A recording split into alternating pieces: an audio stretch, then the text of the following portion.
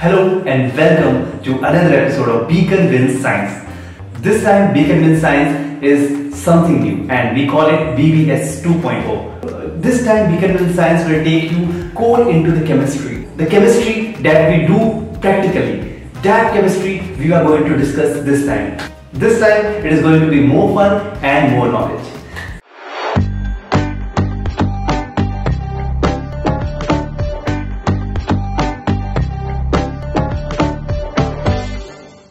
So in this video, we are going to discuss one of the important factors that most of the time hinder your reaction, and that can be the main culprit for the failure of your reaction, and that is maintaining the inertness of your reaction. Sometimes you have seen that your reaction may not go or it may give a very low yield. That may be because of the presence of oxygen in your solvent or in the environment in which your reaction has been put. So you have to learn one very important technique that is known as degassing. With this technique, you can maintain an inert condition for your reaction, and that will give you a more good yield for the reaction, and as well as the chances of your reaction to be successful will also be increased. We will learn this technique through the medium of animation in this video. So stay connected till the end. So basically, degassing, also known as degasification, which is the removal of dissolved gas, specifically oxygen, from solvents or solutions,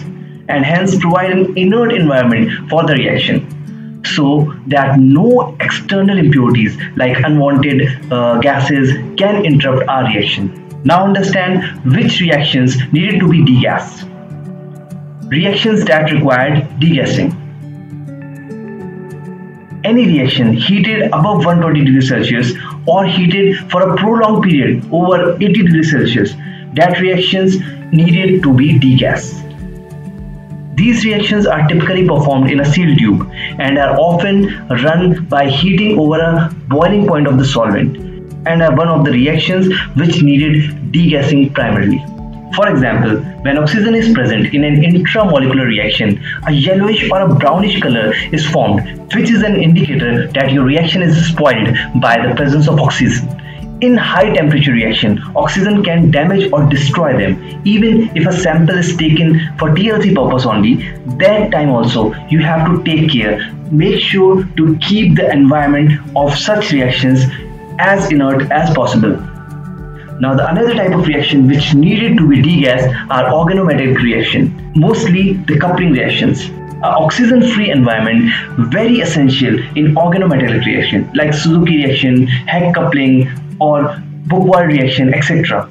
Degassing sensitive catalysts typically require 10 cycles of freeze pump thaw or purging for degassing.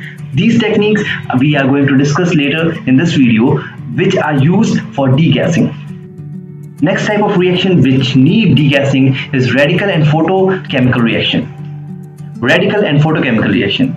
As a general rule, radical reaction must be degassed unless oxidation is the final product.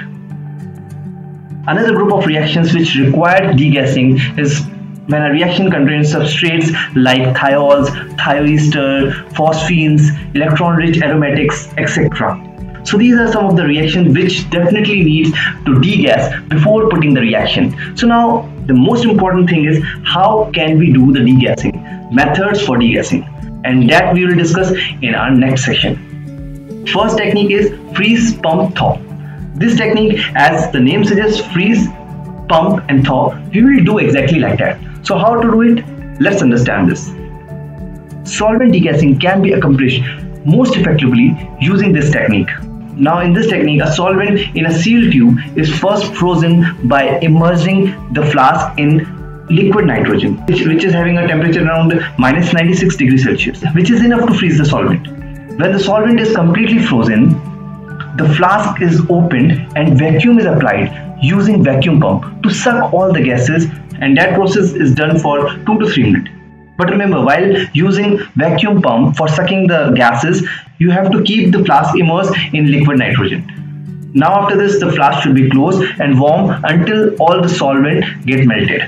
Now this process is repeated 3 to 4 times, and after the last cycle, the flask is backfilled with the inert gas like argon or nitrogen. So the degas solvent which we have prepared just now can be kept for around 1 to 2 days. Next method is purging, which is most widely used in the chemistry lab. However, this purging technique is a least effective way of degassing solvent, but it is acceptable for some applications, particularly when large amount of solvents needed to be degassed. As it sounds, purging consists of bubbling an inert gas like nitrogen and argon through the solvent for around 15 to 30 minutes. Now care should be taken to prevent solvent vaporization and especially the condensation of water in the solvent by using an appropriate setup. Now you can clearly see it here how we are doing the degassing by using the purging method. First we have taken the balloon which is filled with nitrogen or argon, which is an inert gas, and we take a long needle, we dip the needle into the solvent, and then we bubble the gas which is filled nitrogen or argon into the solvent, so the other gases which is mixed with the solvent can be removed. Now for the removal we have put one more needle which is the outlet for the other gases, and through that the other gases like oxygen can be removed out from the solvent or from your system and make your solvent degas and the environment also become inert. So far we have learned two different techniques through which we can do the degassing. You have to remember this thing that degassing is very important for your reactions which are sensitive towards oxygen. If you don't put them in the inert condition, then those reactions will not perform well.